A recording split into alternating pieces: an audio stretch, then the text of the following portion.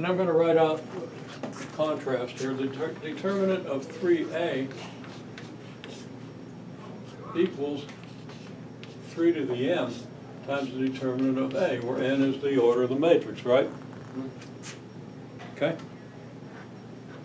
Because, as I said, if you just multiply the first row by 3, you get 3 times every number when you expand it, right?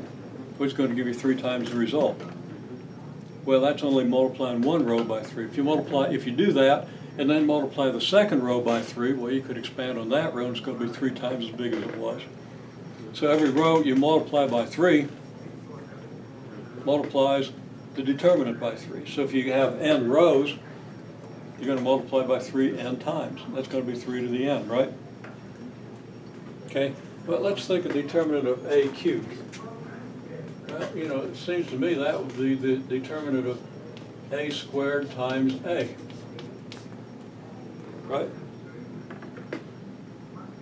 Which is then, because determinants multiply in this fashion, right? Determinant of one matrix times another is the product of the determinants. So the product, well, the determinant of this product is the product of these determinants. Okay? Well, what's that equal?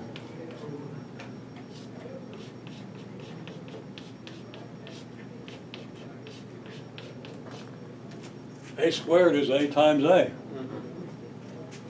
So this is the determinant of a times the determinant of a times the determinant of a, which is the cube of the determinant of a.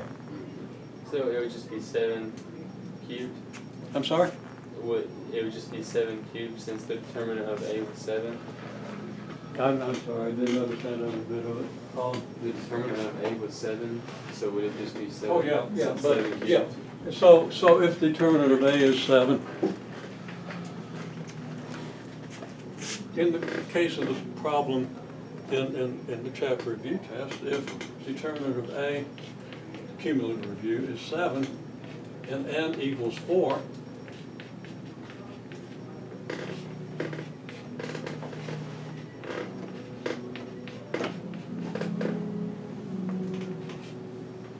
okay?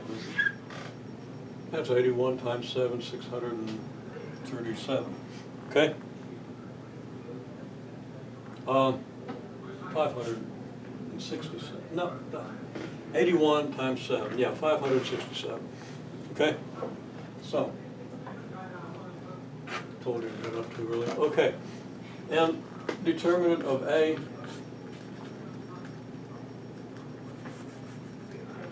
cubed is determinant of a cubed because of rule for multiply, yep, determinant of a product, which is 7 cubed, which is 343. Okay? And you want to go back to the earliest principles you can when you do any of these. You want to understand why the rules apply. For example, the determinant of the transpose is the same as the determinant of the original because you're just switching rows and columns. In whatever row you want to expand on here becomes a column that you could expand on, and then you kind of think forward from that, okay?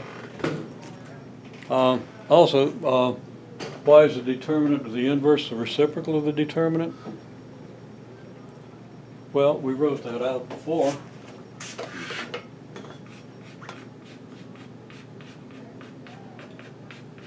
A times A inverse equals the identity, right? So the determinant of A times the determinant of A inverse equals the determinant of the identity matrix, right? Well, what's the determinant of the identity?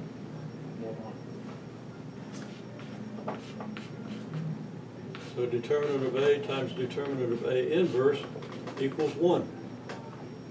Determinant of A inverse is therefore 1 divided by the determinant of A.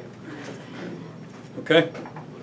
That's kind of slick, you know, once you understand that, you know, you get a little clever, and maybe you do something equally clever on something you're not familiar with when you first see it.